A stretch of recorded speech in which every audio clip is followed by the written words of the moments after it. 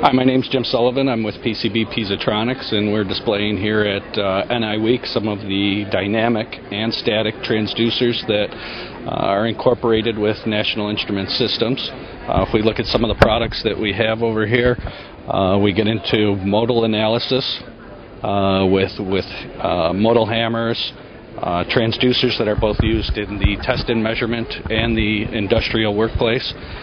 Some of the products are used for measuring sound and vibration also. The industrial line is mostly utilized for measuring compressors used in the oil and gas industry. We also get into sound and vibration for sound and noise measurements. Most of our products are front-end products that are used to plug into the NI type products. You could contact us at www.pcb.com.